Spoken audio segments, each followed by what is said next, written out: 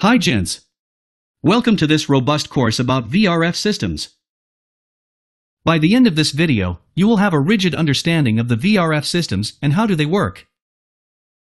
Always be reminded to press the subscribe button so you will not miss any video in the future. Let us have a look on the different sections we are going to cover through our video. First section is a general introduction to VRF systems. Then we are going to see how the VRF systems works. Then we will go through the different types of VRF systems. And last section is about the hybrid VRF systems and their working principle. Variable refrigerant flow VRF, also known as variable refrigerant volume VRV, is an HVAC technology invented by Daikin Industries in 1982. Here is a photo of the first VRV units. Variable refrigerant flow is a technology that circulates only the minimum amount of refrigerant needed during a single heating or cooling period. This mechanism introduced the opportunity for end users to individually control several air conditioning zones at one time. Here is a timeline graph showing the growth of VRF systems. So, in 1982 Daikin invented this technology. Later of 1980s other manufacturers entered this business and remarketed it as VRF, because VRV is a trademark of Daikin. This technology reached Europe by 1987 and USA markets by early 2000s. By 2007, VRF systems are installed in Japan on 50% of mid-size office buildings and 33% of large commercial buildings. A study on 2020 estimated that China accounts for 67% of world's VRF market. By today, there are more than 40 global manufacturers of VRF systems, on top comes Mitsubishi Electric and Daikin. A typical VRF system consists of an outdoor unit, several indoor units, refrigerant piping running from the outdoor to the indoors, using ref net joints, which are copper distributors and pipes, and communication wiring. Communication wiring comprises a two-wired cable chain from the outdoor to all indoors, creating an internal closed-loop network. This is an essential part of any VRF installation. As for the control, each indoor is controlled by its own wired control panel, while there are some possibilities for wireless remotes and centralized controllers, enabling controlling all indoors from one location. How does VRF HVAC work? The operation logic of the VRF is fully built-in inside the system and is proprietary for each VRF manufacturer.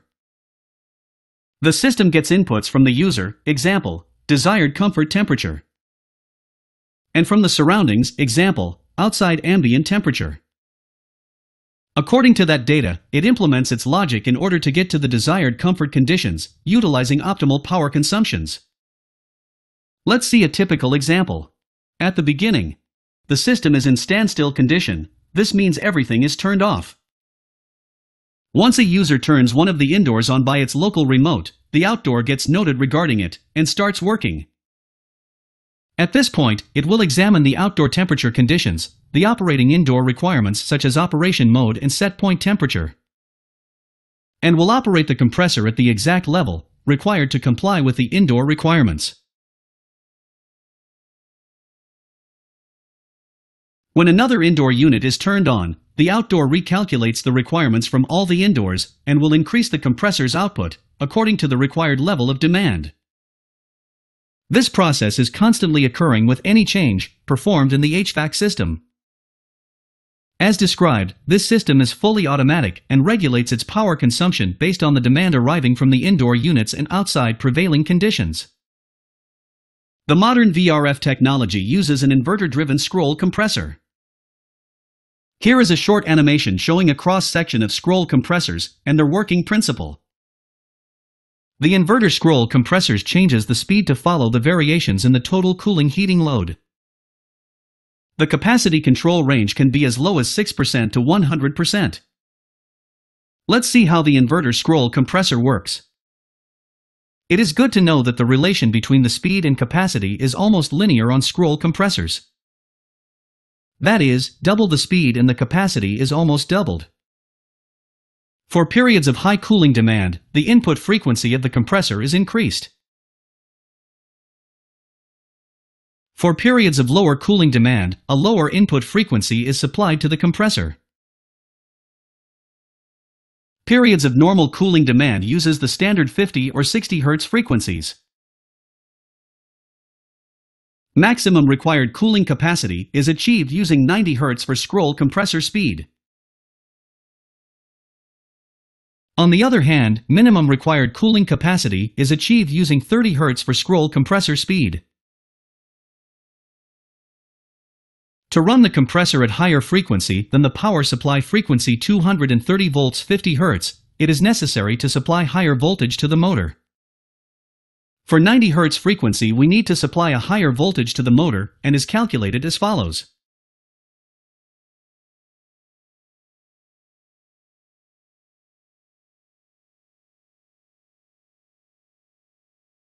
"415 volts is the supply voltage to the variable frequency drive at 50 Hz. This graph shows the relationship for scroll compressor voltage, capacity, and speeds between 30 and 90 Hz. 30 Hz is the minimum speed required for proper compressor lubrication, while 90 Hz is the maximum speed to prevent oil carryover. So, with the inverter technology, a large capacity compressor operating at variable speed replaces 3 small compressors in a standard solution. Following illustration shows the difference between a conventional HVAC compressor that runs at maximum operation load until the desired temperature is reached and turn off until cooling is required to reach the set temperature again. So, the compressor is continuously turned on and off. On the other hand, an inverter compressor will continue to run, but only use the required amount of energy to maintain the desired temperature. This variable speed operation is not only more efficient, but also maintains more precise temperatures. In addition, this continuous smooth operation of the compressor translates to fewer maintenance calls and a longer lifespan for the motor itself.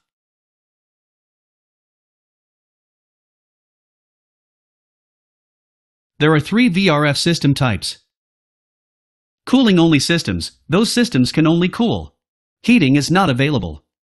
Heat pump systems, also known as two-pipe VRF, allow heating or cooling in all indoor units, but not simultaneous heating and cooling. All the indoor units can either heat or cool, but not at the same time. Heat recovery systems, also known as three-pipe VRF, allow heating and cooling in all indoor terminal devices simultaneously. Those systems are the most sophisticated ones. Let us see how a VRF heat recovery system works. In this system, each outdoor air-cooled condenser is connected via 3 pipes to an indoor heat recovery unit. A high-pressure gas refrigerant line for heating, a high-pressure liquid refrigerant line for cooling, and a low-pressure gas suction line for return to the outdoor unit. Each indoor heat recovery unit works together with the indoor terminal units and respective thermostats in each zone to determine if they require heating or cooling. An indoor terminal unit in heating mode is supplied with high-pressure gas refrigerant from the heat recovery unit. The heating mode indoor terminal unit acts like a condenser, and the refrigerant exits as a high-pressure liquid and proceeds back to the heat recovery unit. The heat recovery unit combines high-pressure liquid exiting heating zones with high-pressure liquid from the outdoor condensing unit and directs it to any indoor terminal units that are in cooling. The cooling mode indoor terminal unit acts like an evaporator, and the refrigerant exits as low-pressure gas, returns to the heat recovery unit, and then proceeds to the outdoor condensing unit to begin the cycle again.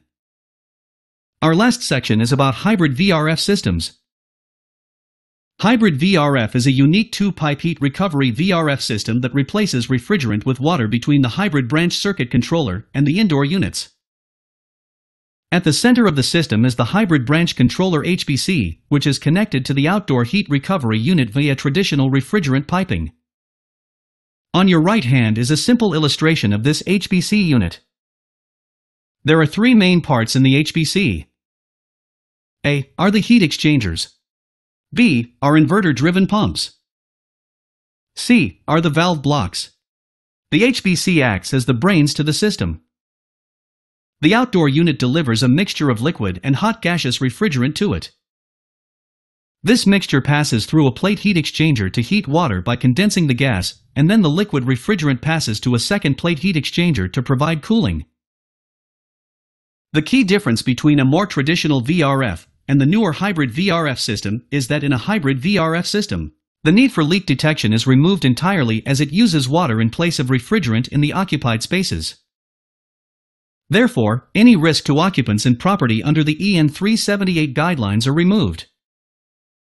With F-gas regulations becoming more strict, there's also the benefit that the HVRF uses both 30% less refrigerant than a traditional VRF and is entirely R32 compliant.